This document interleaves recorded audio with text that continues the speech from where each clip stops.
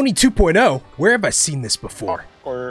Either V-God has the founding Titan powers or Riot's just copying his test. The whole pack is pretty... But I actually need an Ares and a Frenzy, so I'm not super upset. No! You stay in your fucking corner. Vandal just doesn't look right. It's like a little off. Not full on, but like a little off. And where the fuck is my ONI op? I'm surprised they didn't do another Guardian because there's like not a single good one. I can't be the only one that thinks it's just lazy to do a 2.0 with the exact same colors, right? Like V-God could give you guys a new colorway in 25 seconds on all the guns.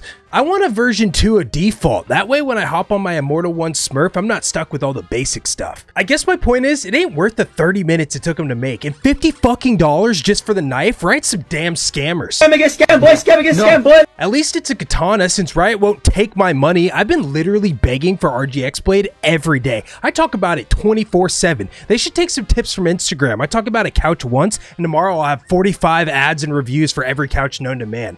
The only thing I was holding out hope for was the katana, but man, this shit is so ass. Don't waste your money, buy the battle pass and get the final knife, it's way better. But since Valorant skins are the only thing that makes me happy, yes, I will be buying it. If I don't hit 100k soon, I'm gonna commit.